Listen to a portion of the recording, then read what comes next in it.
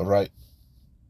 First and foremost, I want to start off by saying Barakatha Yahweh, Barakatha Yahweh Shai, Barakatha Yahweh, Barakatha Yahweh Shai, Barakatha Yahweh, Barakatha Yahweh Shai, Call Halal Yahweh, Ba'ashem Yahweh Shai, Ba'ashem Rakah Kwadash. Double honors to the apostles of GMS, Great Millstone, who rule well and who taught me this truth. And shalom to you sincere Akim out there listening and learning and pushing this truth. And shalom to the few sincere Akwath that are out there listening and learning as well. With that being said, I'm going to jump straight into this video. I don't want to ratazah. It'll be edifying. As usual, I'm going to go into Rakah Kwadash. And it's going to be another quick one. I just wanted to spotlight this video here from the first post.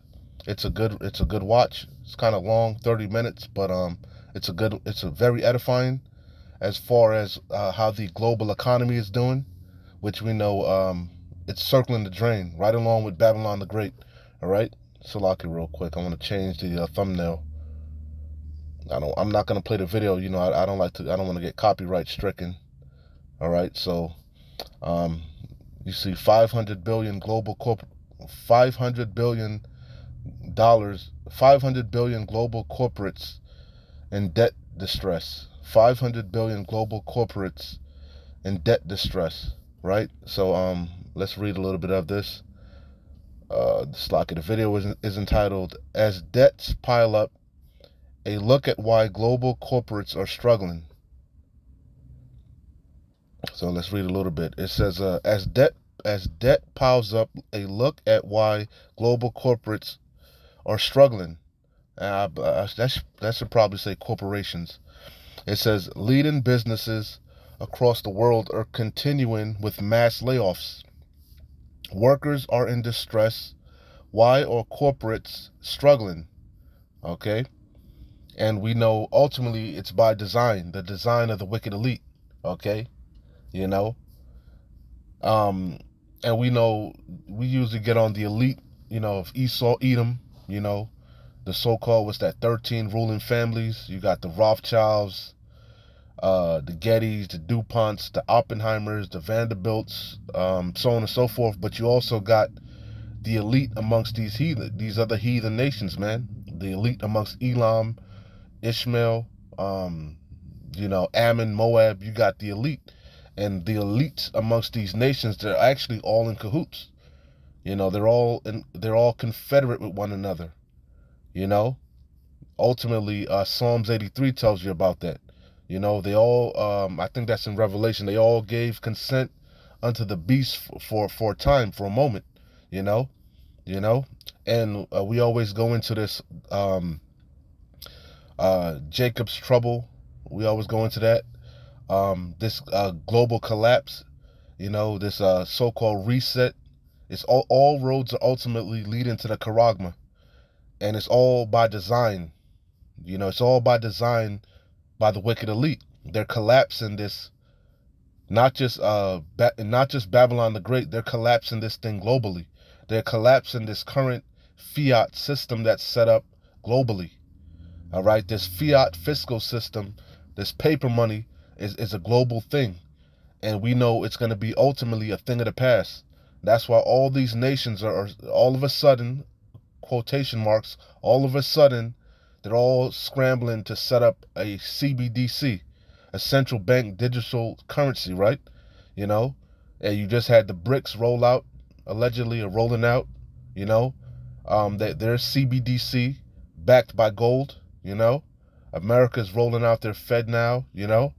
It's no coincidence, all right? All roads are leading to the charagma. And we know the elite, they do something called order out of chaos. You know, pressure from above, pressure from below, the Hegelian dialect. They're bringing in the squeeze, okay? When the wicked are in authority, the people mourn. When the righteous in authority, the people rejoice. The people are mourning, you know, but you ain't seen nothing yet. You ain't seen nothing yet. This is just the beginning. All right, so again, I just wanted to spotlight this video here. It's a good watch. Again, from the first post, as you can see on the screen, right? And the main scripture that was in my mind when I was watching it is Ecclesiastes 12:3. You know, in the day when the keepers of the house shall tremble. You know, the keepers of the house, you can see it. they're still laying off, man. They're in so-called global distress, Salakia. You know, you know, allegedly, allegedly. I'm using that word loosely, as debts pile up, you know. So again, you ain't seen nothing yet. So if the keepers of the house are trembling, how much more so you average Joes? The average worker, you really about to feel it, and a lot of you are already feeling it, you know, you know, but it's gonna get much worse, as it says. What's that, Isaiah? It says there shall be no work for Egypt.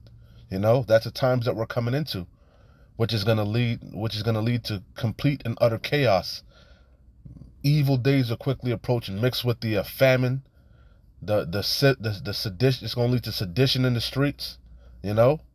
So it would behoove you to sincerely repent and seek the Lord while he may be found. So this is Ecclesiastes. Again, the main point was in verse 3, but this scripture was in my mind. Ecclesiastes 12:1.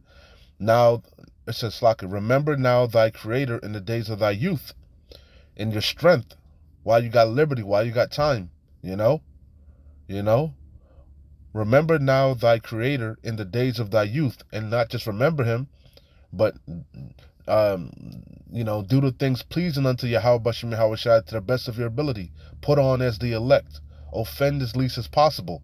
Get this wine in you. This wisdom, knowledge, and understanding, in you. This wisdom and knowledge, because it says what? Wisdom and knowledge shall be the stability of thy times.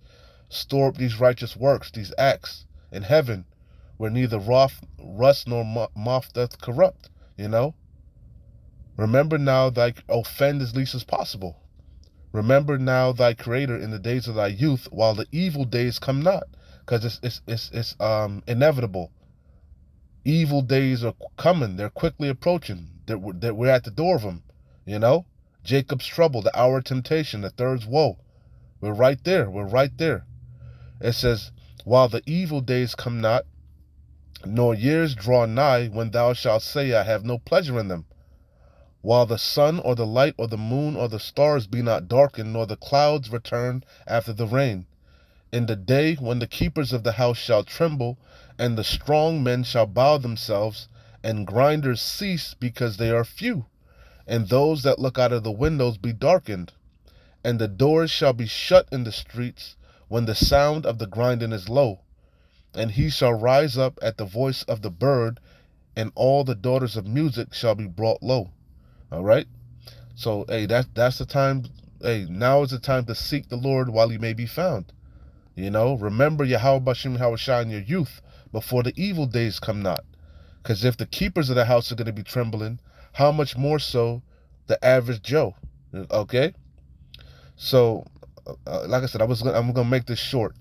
Isaiah 55:6. It says, "Seek ye the Lord Yahweh while he may be found." Okay, now you can find Yahweh Bashem Yahweh Shai, chiefly through his men, starting with the elder apostles on down, and all the like-minded brethren, Akim, out there pushing the same sound doctrine, warning you over and over to repent. Okay, because what evil days are quickly approaching. You got these video epistles, you got all the time in the world, you got all the resources. Hey, the famine of the word is coming. Yahweh Bashem Yahweh Shai is going to withdraw his men. Esau Edom is going to lock down this internet. He's going to lock down this truth. He's going to demonize the men of the Lord. Some of us are going to be martyrs, as it tells you. Some of us are going to get put in concentration camps. Some of us are going to be beheaded for this word. And what's going to keep you stable in them times? This wisdom, knowledge, and understanding. Everything you've been storing up, that oil that you've been, gathering, and holding fast, So it says, seek ye the Lord Yahweh while he may be found. Again, that's implying that there's going to come a time when you ain't going to find Yahweh Bashem Yahweh Shai, Hey, you're going to have to rely strictly on faith, and the time is coming. You know, it's going to take big faith to endure the times that are coming, man. You know. So again, seek ye the Lord Yahweh while he may be found. Call ye upon him while he is near. Hey, he's near to the point where it's what Elder Apostle Tahar like to say, ad nauseam. This word is out there so much that it'll make you sick, because brothers are on fire. We constantly banging out these video epistles, these rebukes, these exhortations. You know, the evidence is overwhelming. Day in and day out, this truth is out there. But hey, the time is coming where it ain't gonna be so readily accessible. It says, let the wicked forsake his way, and the unrighteous man his thoughts. And we all fell short of the glory. We all were going off. But hey, now is the time to repent, to turn back to Yahweh Bashim Yahweh Shai. It says, let the wicked forsake his way, and the unrighteous man his thoughts. Yeah, now is the time to lean upon Yahweh Bashim Yahweh. What does it say? That's Proverbs. I'm butchering it, but it says, lean not upon your own understanding. Trust in Yahweh Bashim Yahweh Shai with all thy heart, and he will order thy steps, man. You know, and that's what we're doing. You know, we're seeking the old paths. You know, it says, seek ye the Lord Yahweh while he may be found. Call ye upon him while he is near. Let the wicked forsake his way, and the unrighteous man his thoughts. And let him return unto the Lord Yahweh, and he will have mercy upon him, and to our power Yahweh, for he will abundantly pardon. Okay, and that's what we're hoping for. We're looking to be saved, because we are not yet saved. We are yet this day in captivity. You know. So hey, we're looking to be saved, man. But you got to have faith plus works. Faith being alone is dead. You know. Faith without works is dead. We're going to be saved by faith plus our works. You know. So I'm gonna close out here. Baruch 4 and 28 is the main point. I'll start at 25. Baruch 4 and 25. My children, suffer patiently the wrath that has come upon you from Yahweh. For this hell we're catching, you know, these scourges, you know, they're sent for amendment. You know, these curses, they're upon us for a sign and a wonder, for us to consider and repent and turn back to our power, acknowledge our offense, you know, and repent. My children, suffer the patience and the faith of the saints, man. Patiently waiting for Yahweh Bashim Yahweh Shai to redeem us and recompense our enemies. You know, waiting for Yahweh Zephaniah, waiting on Yahweh Bashim Yahweh Shai to rise up to the prey. You know, my children, suffer patiently the wrath that has come upon you from Yahweh. For thine enemy have persecuted thee, but shortly thou shalt see his destruction. Hey, that's what we hope. We can't wait, man. We're hoping, man, to see the downfall of our enemy, and shall tread upon his neck. We gonna get back, baby. We gonna get some get back. You know, Esau even gonna drink double of this cup. My delicate ones have gone rough ways, and were taken away as a flock caught of the enemies. Be of good comfort, O my children, and cry unto Yahweh. How do we do that? By repenting. These video epistles, praying, you know, being obedient to the best of our ability, you know, putting Yahweh Bashim Yahweh Shai in remembrance, you know. That's the good news, man. Our bid is up. Lamentations 4 and 21 on down. Our bid is up, you know. Affliction shall not rise a second time, you know. Be of good comfort, O my children, and cry unto Yahweh, for ye shall be remembered of him that brought these things upon you. Yahweh Bashim Yahweh Shai has not done away with his people. The Wadi Yahweh Bashim Yahweh Shai. You sons of Jacob are not consumed. For as it was your mind to go astray from Yahweh, so being returned, seek him 10 times more. We say that all the time. You got to be on fire for Yahweh Bashim Yahweh Shai, you know. So it says, for he that brought these plagues upon you shall bring you everlasting joy with your salvation.